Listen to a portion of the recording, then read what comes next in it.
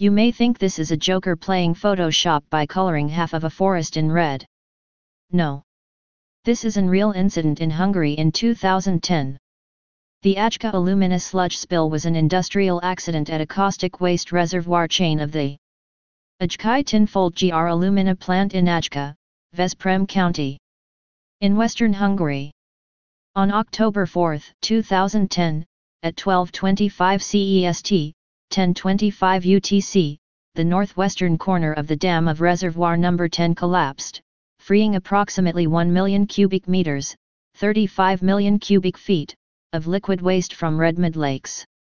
The mud was released as a 12 m, 37 feet, wave, flooding several nearby localities, including the village of Kolontar and the town of Devexer.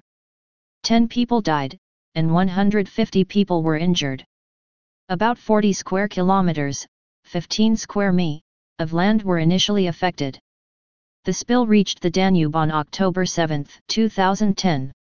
The ruptured and weakened wall of the reservoir that released the caustic sludge is in danger of collapsing entirely, which could release an additional 500,000 cubic meters of sludge.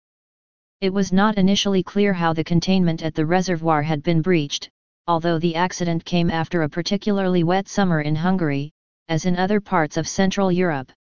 Police have seized documents from the Ajkai Tinfold GR plant, although a spokesman for MAL Hungarian Aluminium, the company that operates the plant, said the last inspection of the pond had shown nothing untoward.